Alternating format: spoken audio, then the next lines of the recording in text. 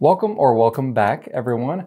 I've made a handful of videos on this channel about candle testing. My process for testing candles, recommendations I have for testing, what I'm looking for with testing, and even some videos making test candles to test new jars and new fragrance oils, and so on. However, something dawned on me today. I've been making candles for the past 6 or 7 hours. My mind was kind of wandering on me, and I just realized that there's something I've kind of left out of some of these videos. So today I'm going to tell you about my candle testing rule of 2's. And the rule itself is quite simple. And I'm going to tell you what that is right off the bat, but then I'm going to tell you why I do this and what it affects. And the rule of 2's is simply this. After I make a new candle, I like to test it after 2 days, 2 weeks, and after 2 months. There's actually one more part of this rule of 2's, but I'm going to get to that a little later in the video because it's a little bit different from these others. So the question is, why this rule of 2's and why does it matter? Again, thank you all for stopping by. We're going to get right into this content, but I just wanted to say thanks for being here and supporting this channel. If you do enjoy this channel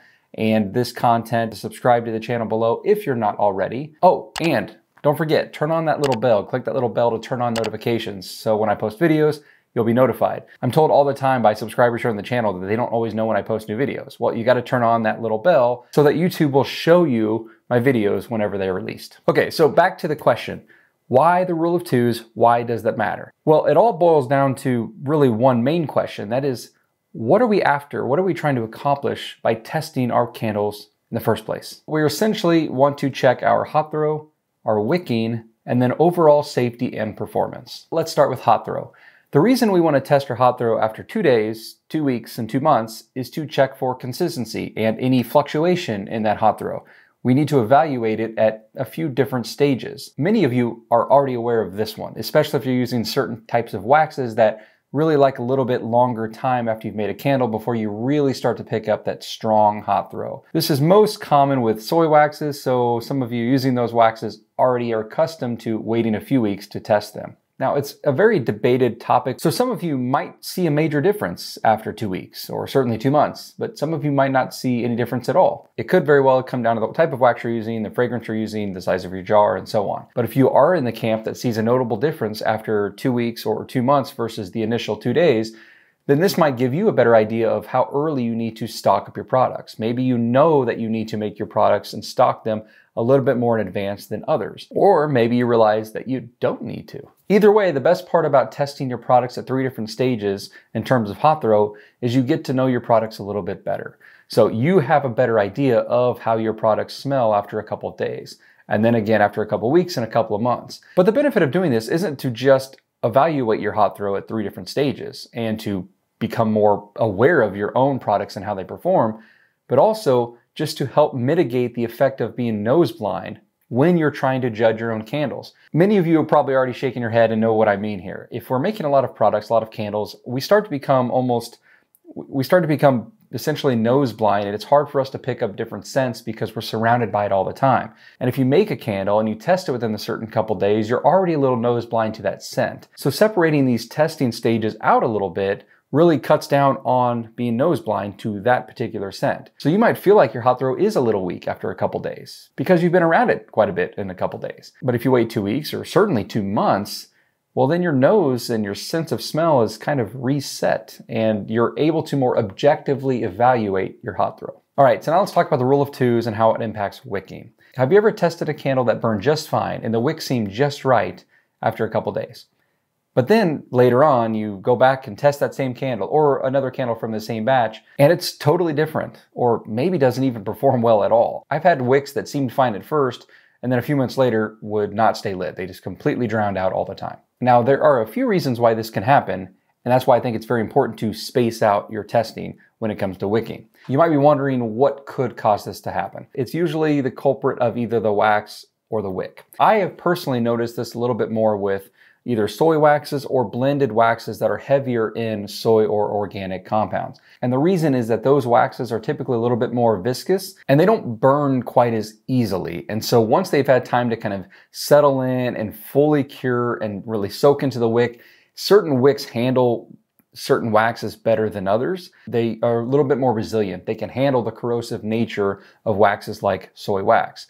But if you test a wick early on, well, that's not a whole lot of time for the soy wax and the fragrance oil and that wick to really interact. But if you wait several weeks or several months down the road and test that again, well, those materials have fully kind of combined and integrated, and the way they perform and act and behave is a little bit different. Now, you won't always see a difference, but there are times where I have been surprised and shocked that I thought I had a perfect recipe just to find out a few months later that it didn't burn at all. Sometimes you need a larger wick, and there's been times where I've needed a different wick type entirely. And it's not just the wax that can do this, it can be the fragrance oil as well for the same reason that the wax does. It just takes time to soak into that wick, and the properties of the wax or the fragrance oil combining with that wick can really just cause it to behave different with some time. Keep in mind that wicks are basically just cotton threads, or at least most wicks are, and they're either knitted or they're weaved. Whatever the case may be, those threads, that yarn, that cotton hasn't like fully absorbed all of that liquid, all of that wax yet.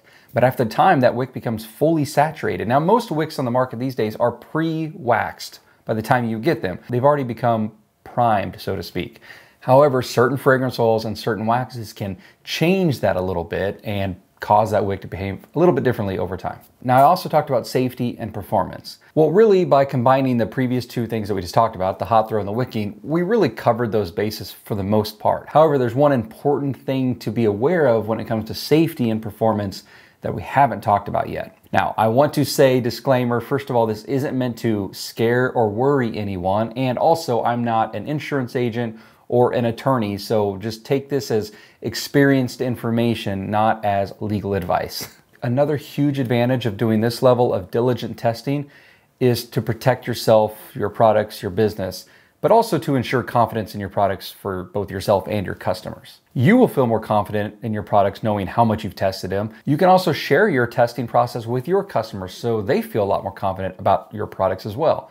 But let's say, knock on wood, that you ever find yourself dealing with an unhappy customer or fighting a claim, or even worst case scenario, a lawsuit regarding one of your products. All of this testing can go a long way to protect yourself, your business, and to defend your product. Just be sure that you're documenting your testing and keeping those testing records. Typically, when you're dealing with lawsuits and claims about products, the burden of proof is usually on the accuser if they are claiming that your product was faulty or dangerous or caused some kind of problem. However, if you also have this diligent record of testing in your pocket as well to help protect and defend yourself, you're going to go a long way to set yourself up to be in good shape. You can show that you did rigorous testing after 2 days, 2 weeks, 2 months, and you have the results of all those tests, you're in really good shape. Not to mention you have a much better chance of getting covered by insurance and maybe even better insurance rates. But again, none of that was meant to worry you or scare you. It's not something that happens a lot, but just know that this level of testing, this rule of 2's, can actually help you in that regard as well. So I mentioned that there was one other aspect to this rule of 2's. So we've talked about testing after 2 days, after 2 weeks, and 2 months. However, there's one other thing that I like to do as well, and that is testing 2 times a year. That first set of testing is something you would do whenever you're testing a new product. However, on all my products, twice a year, I like to pull a finished product from my stock. So I like to periodically go to one of my finished products on the shelf and just pull it. And I like to do that twice a year, if possible, and perform a whole new burn test on one of those finished products. The reason for this test is different than the others. The others are to kind of check against one another to make sure that your tests were correct and that you're getting consistent results on a new product over the first couple months. The biggest reason for this test, to test your candles a couple times a year, is to check and monitor that none of your raw materials have significantly changed enough that it could affect the way your candle burns. For example, has the manufacturer of your wax changed something about the wax that could affect wicking or hot throw? Has the melt point changed, the consistency changed? Has your fragrance manufacturer or your fragrance supplier where you purchase your oils from changed anything about their fragrance oils? That can also affect wicking and hot throw. A good example of this would be Candle Science over the last couple of years had revised a lot of their oils to meet their new clean scent standard, which was a great change, but that also meant that their oils changed. Now, Candle Science did a fantastic job of relaying that information to their customers by sending out emails and putting notes on their page about this change and whether or not there was an impact much to the fragrance. But that is something that would require new testing because it could affect wicking It could affect hot throw, and it probably certainly affected the scent type a little bit, like what it actually smells like. So performing these periodic tests can help kind of check and monitor against those type of raw material changes, and it will help keep your finished products consistent. If you enjoy videos like this about making candles or candle testing, then check out this next video here. Thanks again for watching, and I'll see you next time.